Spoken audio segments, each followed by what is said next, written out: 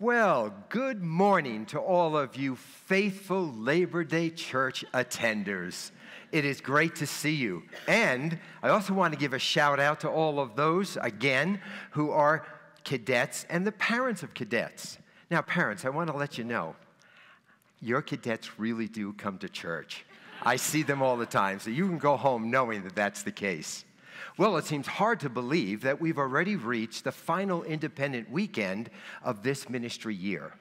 And as I shared with you last time that this occurred, I really do try to pick a topic and a passage that fits where we are as a church community. And so as I thought through what to say today, I thought it would be very helpful for us to look at a biblical perspective of service. Now, let me explain why that is. First of all, I think it's the right time of year to do it. As you know, we're in sort of a launch format here during the time when kids are back to school and we're starting our school programs. And you've probably noticed that we've mentioned a number of great opportunities for you to serve. For example, last part of the summer, I spent a fair amount of time recruiting Bible study teachers and community group leaders and people who could teach at Woodmen U and kind of filled in some of the holes we had on the weekend. And then, of course, you remember 2 weeks ago, we had our special children's time where Josh commented on it and I commented on it. We had a children's choir, we had children in the service, and we had a table out back because we want people to serve children.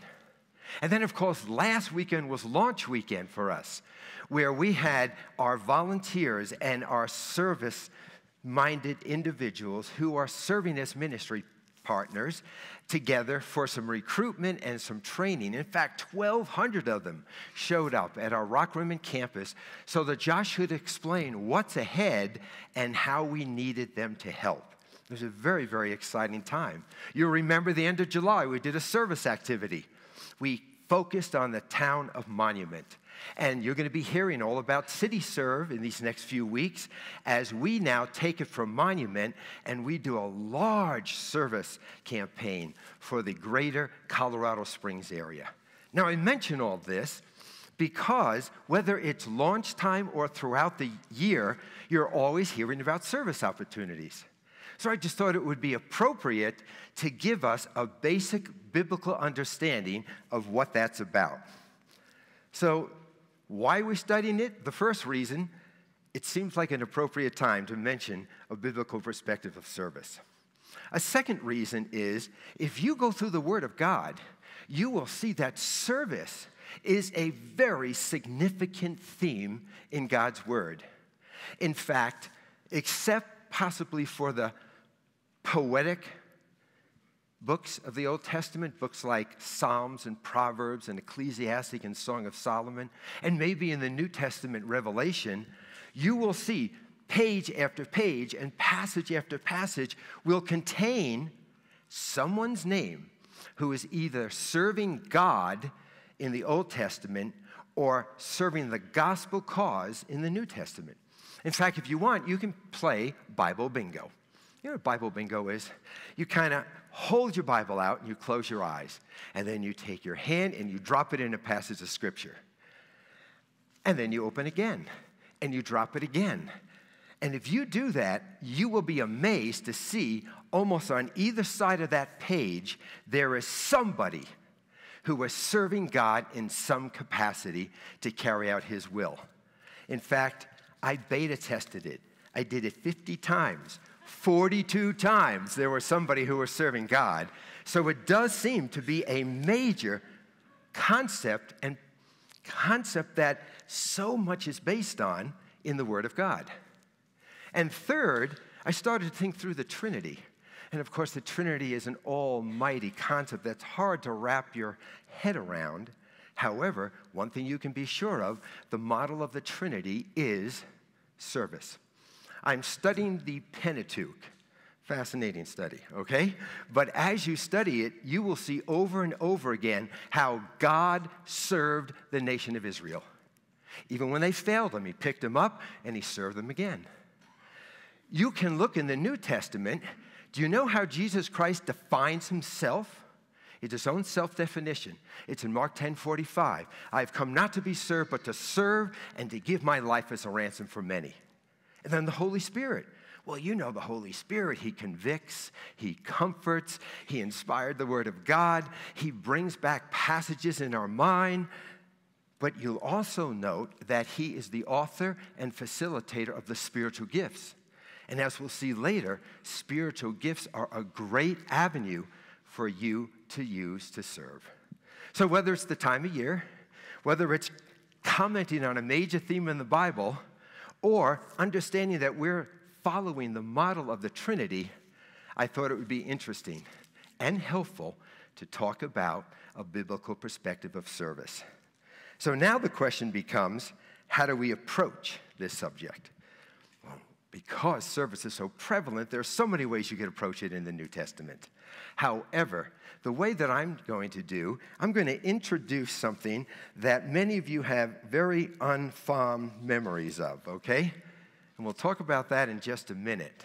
But it's basically the concept that we will look at a case study of servants throughout the Bible, especially the New Testament. Why? Because they're serving in the Bible. And because we can actually see what service is. And then from each one of those case studies, I'm going to pull out a best practice. It's very, very obvious. You know what a best practice is. A best practice is an idea. It's a phrase that describes a key ingredient in any topic under study that will produce the best results.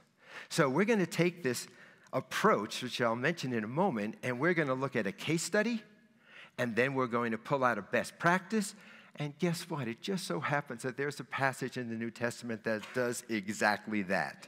It gives us 4 individuals, it gives us 4 case studies, and 4 best principles. In fact, really, if you want to study service, it's one of the most concise, complete explanations of service in the entire New Testament. So that's the way we're going to do it.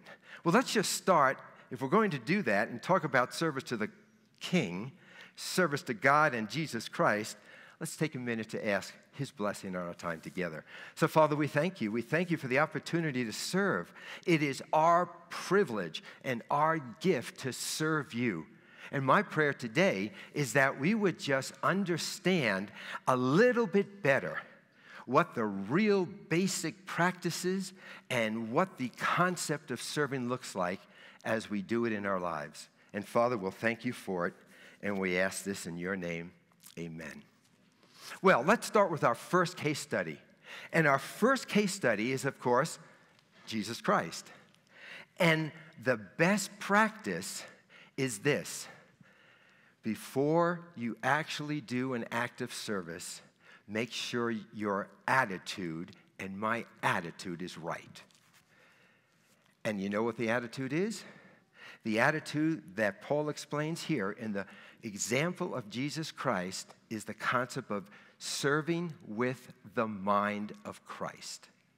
That's going to be the best practice. I think everybody would agree that when it comes to service, attitude is everything.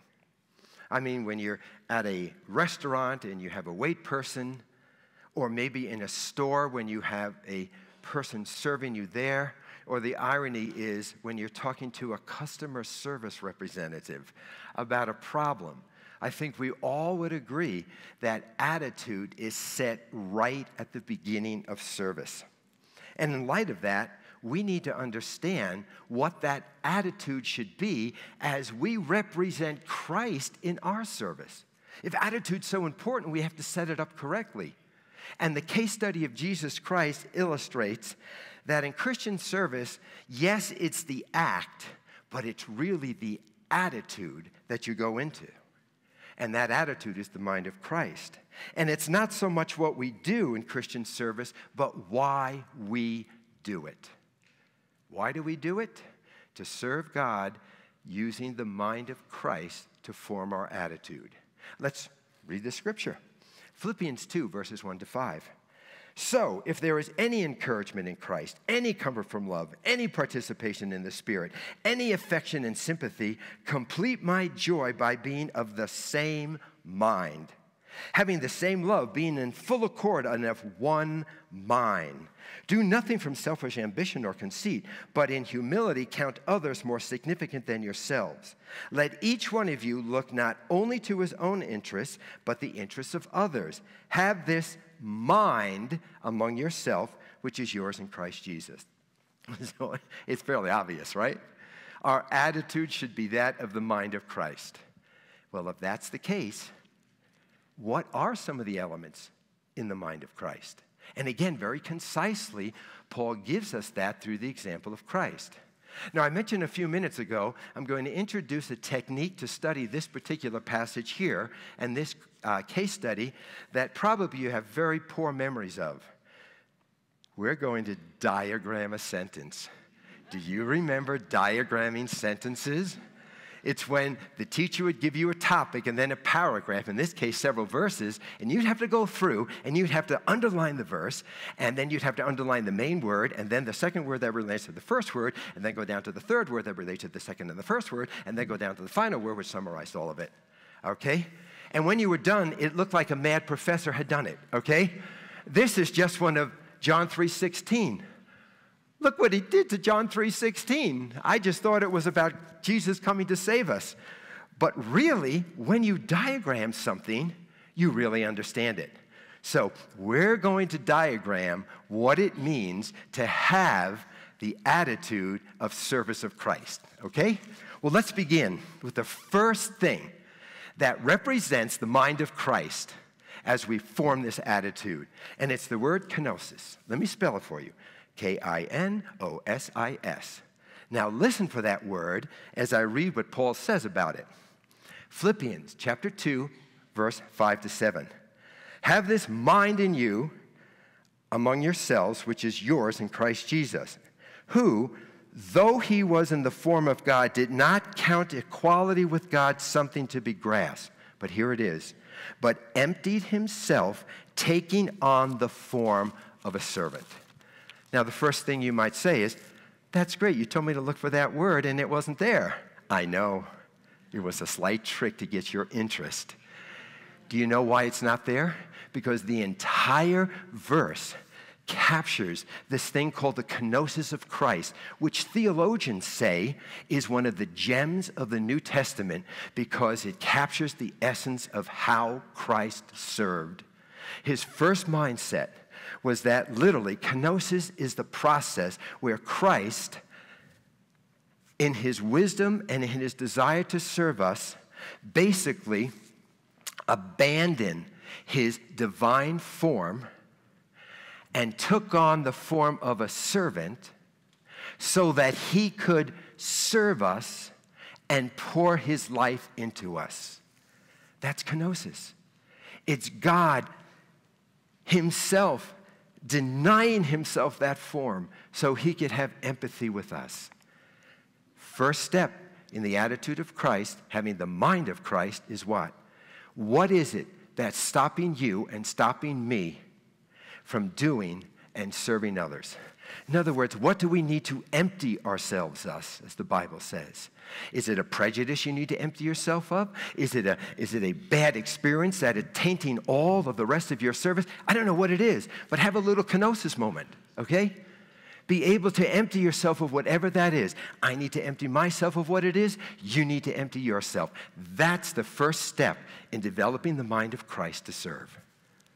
Well, that's the first step. What's the second? It's really the basic.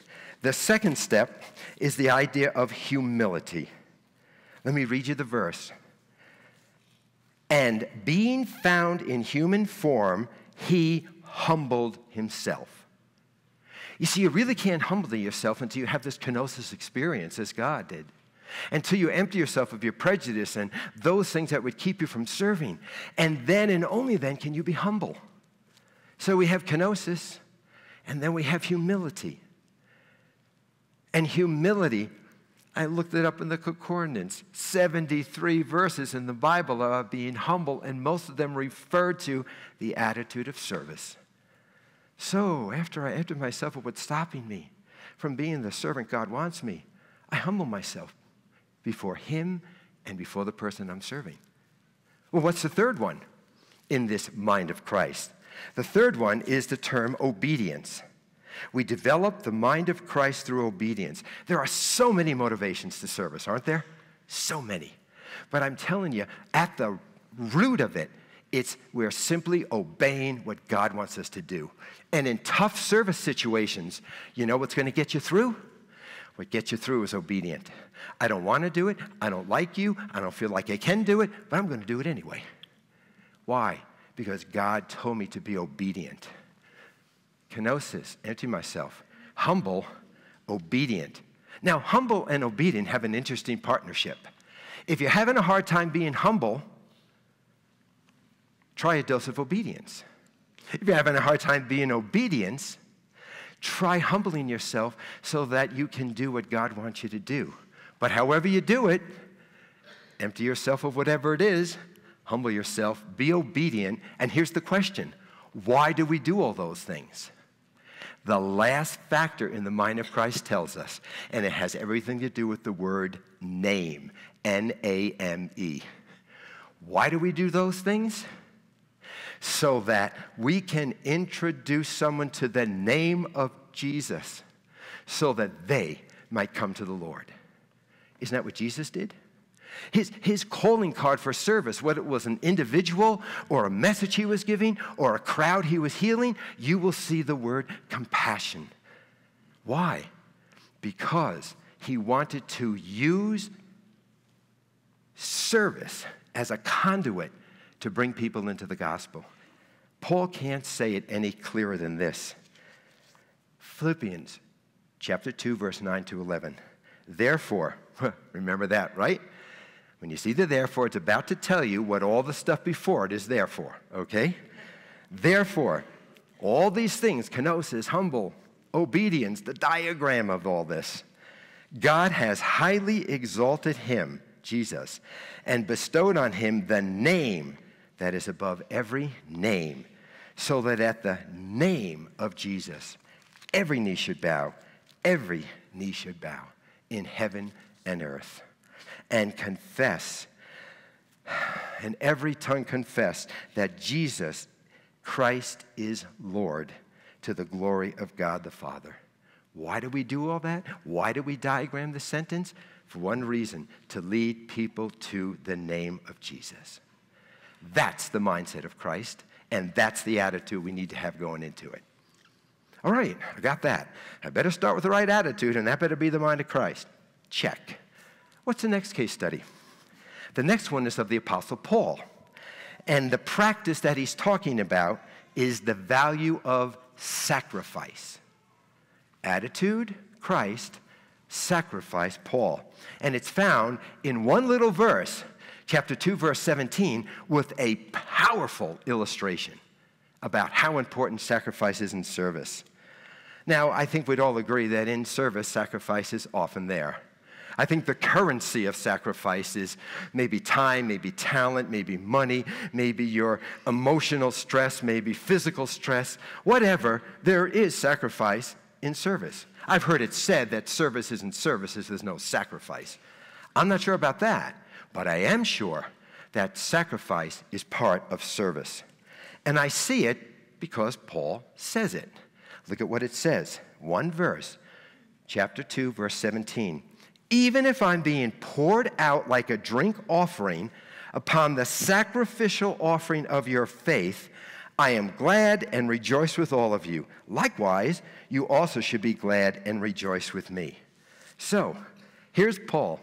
He's trying to figure out how he can explain how significant sacrifice is in service. It's one of the best practices. He goes, I got it. I'm going to compare sacrifice in the New Testament to the altar sacrifices in the Old Testament. So think about that. Let me explain both of those in just a second. The Old Testament, altars, sacrifice, hugely significant throughout the Old Testament. I think we'd all agree to that. Well, what were they for? To please God. How did they do it? They had an altar. And they put things on the altar. There was a burnt offering, a grain offering, a peace offering, a sin offering, a guilt offering, and on they went. It was so common because God was pleased when they offered that as an appeasement. But then there was something called the drink offering. If you really wanted to show God that you were serious, you poured what was called a drink offering on the altar, and that was often wine. And so if you were doing this burnt offering and you really wanted to show God, I really want you to accept this sincerely, you do a drink offering. Now, the Philippian church. The Philippian church, when Paul was writing this, was going under tremendous persecution. Look at chapter 1 of Philippians. It's all about the persecution of the Philippian church. Meanwhile, Paul's in jail, he's in prison, and he knows down the road he's going to be martyred for his faith. Now, put the two together. Don't miss this. This is huge. What Paul is saying is that, Philippians, your sacrifice of service on the altar and Paul's sacrifice in jail, God appreciates them just as much and gives them as much significance as all the Old Testament sacrifices. Do you know how significant that is? He could not pick, to the Jews of the day, a more dramatic illustration of the significance of sacrifice in service. So, what's the second best practice? Sacrifice. To God, it's as sweet a savor and offering as all the Old Testament offerings on the altar. That's significant. Well, what's the third case study? Third case study comes from Timothy. He's the main example. And the best practice is genuineness. To be genuine. The text is Philippians 2, verses 19 to 21. Now, personal opinion, okay? Out of all four of these case studies, so far we've got, right, attitude, mind of Christ, sacrifice, and now we're on being genuine. I think genuineness has to be in the top two. Why? Because you know as well as I, if somebody's serving you and they're not genuine, then it's no service at all. If somebody is serving you selfishly, if somebody is serving you for what they can get out of it, if somebody is serving you because somebody made them do it, that's not service because it's not genuine. And Paul makes this so clear. It's not so much what you do, it's how you do it. Listen to what he says. He's pretty clear about it. Verses 19 to 21. I hope, remember he's using Timothy, that's the case study. I hope in the Lord Jesus to send Timothy to you soon, so that I too may be cheered by the news of you, for I have no one like him, oh my, who will be genuinely concerned with your welfare, for they all seek their own interests and not the interests of Jesus Christ. Now, frankly, as a student of the word, that surprised me, that he would pick that particular trait to compliment Timothy on. After all, do you know what Timothy did? Man, him and Titus, they were the man, okay? I mean, Paul laid down all the stuff about the church. Here's the deacon, elders, bishop, pastors. Here's the role. Here's the governance. Timothy's the one who went out and did it. I can't imagine the administrative skills he had. I can't imagine the organizational skills he had. I can't imagine how God blessed his formation of the early church. However, Paul doesn't mention any of that. What does he mention about Timothy? In service, Timothy is the most genuine guy I have ever seen. That's amazing. Out of all he did, Paul points to his genuineness. So it must be pretty important in service. Because it's so important in service, I think we need to remember, or let me give you a couple of tips for myself and for you on really how to display genuineness in service. Paul makes such a big deal of it. Two phrases. The first is this: share your gifts. What I mean by that is one of the most natural ways to be genuine is simply through the conduit of your spiritual gift. Think about that for a second. I mean, your spiritual gift is a customized gift from God. It is empowered by the Holy Spirit. It is specifically designed to be used by service. And it is your gift of genuine service. I'm operating in what God gave me to operate in. For example, if your gift is hospitality, then it is very natural for you to be hospitable. When you are naturally hospitable, people know you're genuine. If your gift is of mercy, then you are naturally merciful to people. And when people see you being naturally merciful, they know you're genuine. If your gift is helps, then it's very natural for you to plug in and help people. And when you do that, you're just naturally sharing who you are, and it comes across very genuinely. Now, don't misunderstand me. Let me give a disclaimer. I am not saying that the only way you can serve genuinely is through your gift. You can serve through any gift, through any way. I am saying if you want a primer course on it, and it's difficult for you to be genuine in your service, try serving through your gift. You got God's power and the Holy Spirit behind you.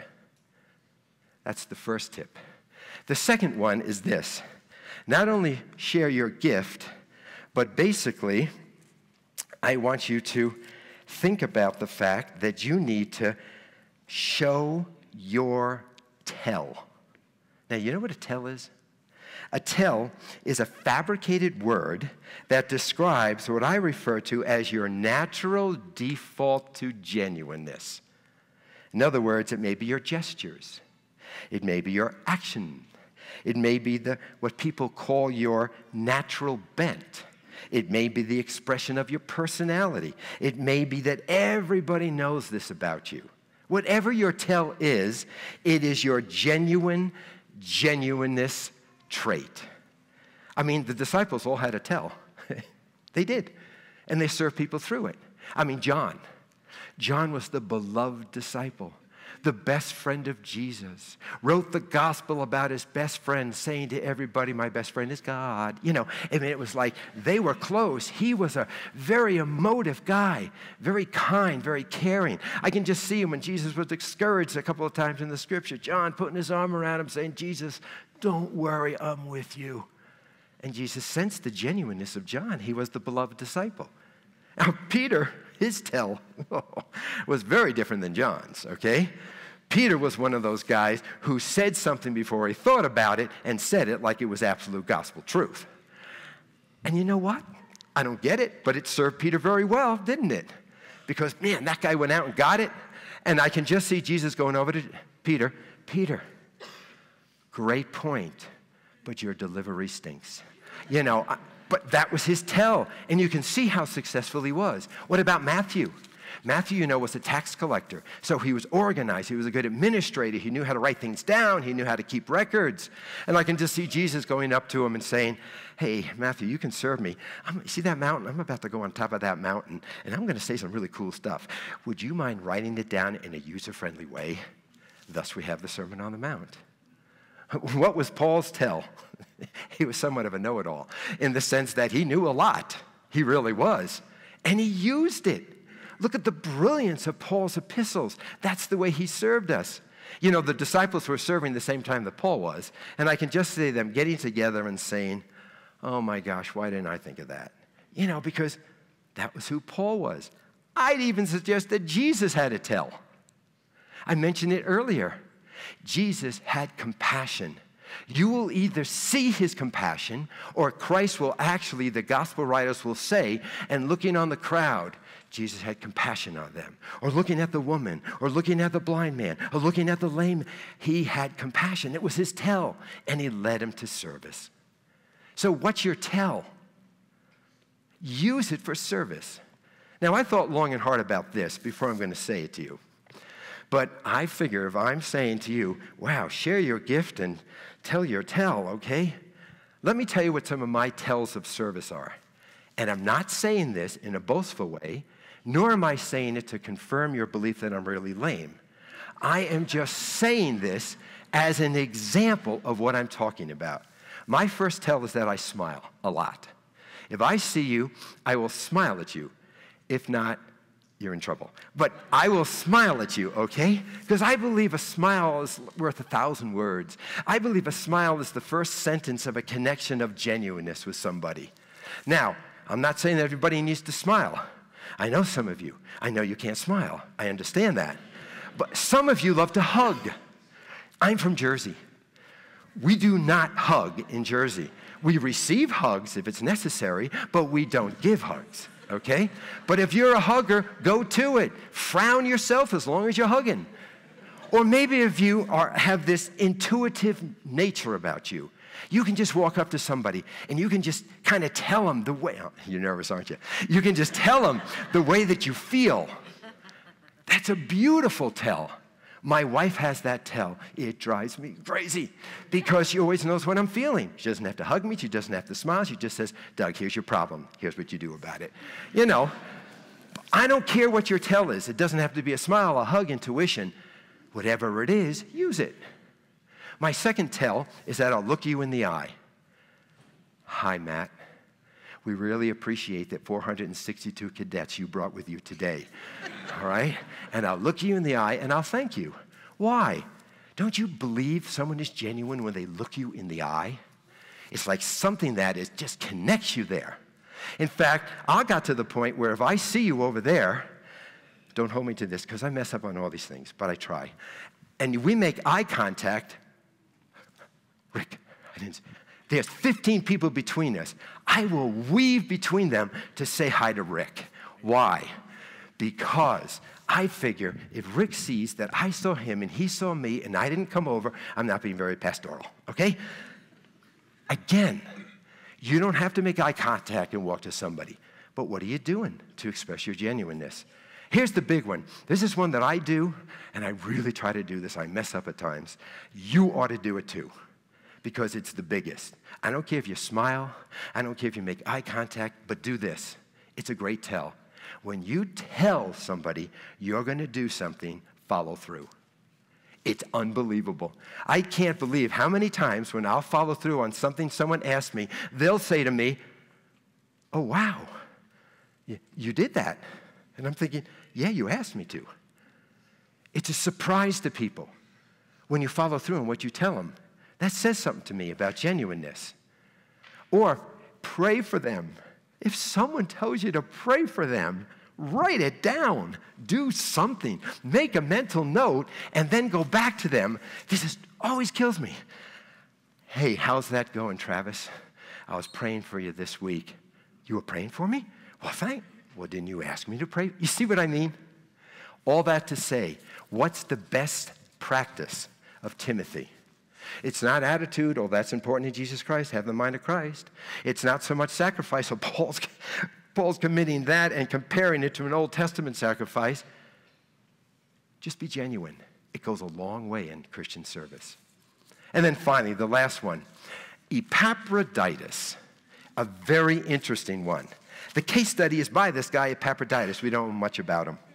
And his case study is being selfless. Being selfless. It's not attitude, it's not sacrifice, it's not genuineness, it's selflessness. Now, I'd love to read the story, but it's rather long. So let me give you the executive summary of it. Paul's in jail, right? Now, he knows he'll probably be martyred. It's not easy. He's chained to the Praetorian Guard. But you know what? He's a Roman citizen, so he can be in house arrest, and he can have a guest. So can't you see the meeting back in Philippi? Hey, everybody, come on, gather. We're going to gather Tuesday afternoon and talk about Paul. Hey, you all know Paul. Good man. He's done a lot for us. He's in jail in Rome. I know Rome is very hostile to us, and Caesar's going to see him. I know that Caesar could kill you and put you on a pole in a minute, and he's chained to a Praetorian Guard who's probably a spy and will say everything to you, to the hierarchies, and you might get killed for this, but who wants to go help Paul, right? This guy by the name of Epaphroditus, we'll call him Mr. E. Mr. E throws up his hand. Ooh, I will. So he does. He goes to serve Paul selflessly. He gets there, and guess what? He gets sick as a dog. He can't do any selfless service.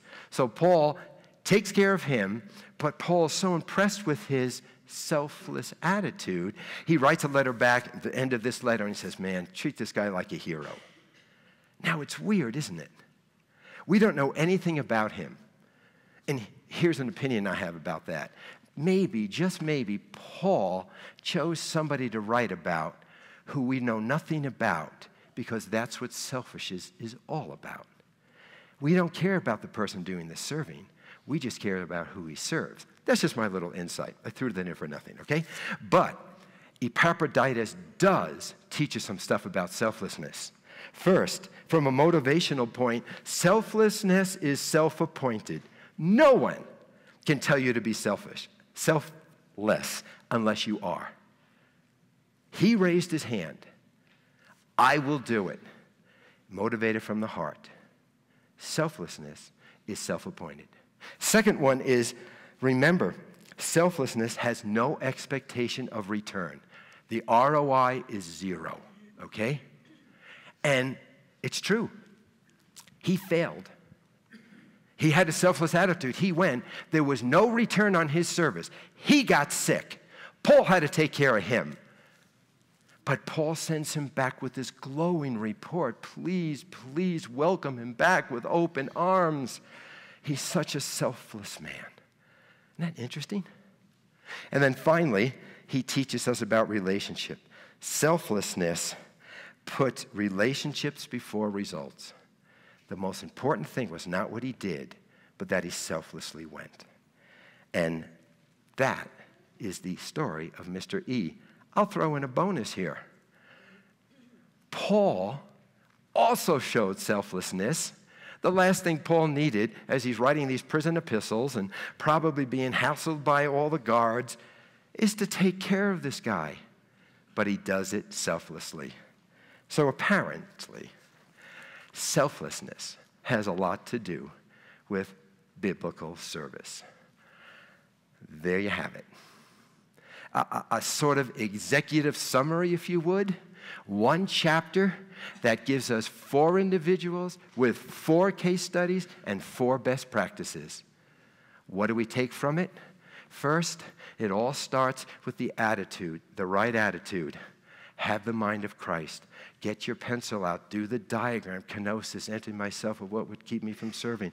And then I can be humble. And when I get humble, I can obey and do what God wants me to do. And you know why I'm doing it? I'm doing it for his name. Secondly, try, after the attitude, what Paul is teaching us, to really show a sacrificial aspect of service. It's as important to God as altars in the Old Testament. Third, be genuine. Of all the things Paul could have said about Timothy, he's boasting on his genuineness. Share your gifts, show your tells. And finally, selflessness. From a guy we hardly know, from the longest passage in that whole Philippians 2, there must be something to selflessness. Now we know it, but the question always with service is now, what are we going to do about it? I think I'll leave that to you and God. Let's pray. Well, Father, if we didn't know what service was, we know what it is now.